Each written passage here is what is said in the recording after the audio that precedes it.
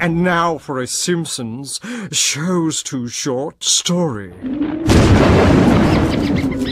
Once there was a young rascal named Bart. This lad was trouble from the very start. When it came to mischief, he had a black thumb.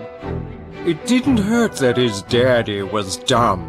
And when it came to best friends, it was Milhouse who picked him.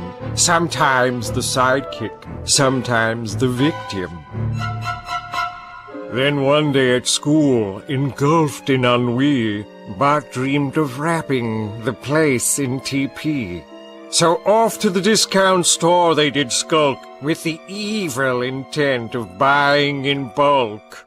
They went to the school and put up a ladder, only to wait for Milhouse's bladder. All that evening they unfurled with delight, and soon the school was covered in white. The mischievous boys had done their best when an eagle approached, needing a nest. They tried to escape with struggles and squirms, but all they got was a diet of worms. There they remained to this very day. So now you know, pranks do not pay. Simpson!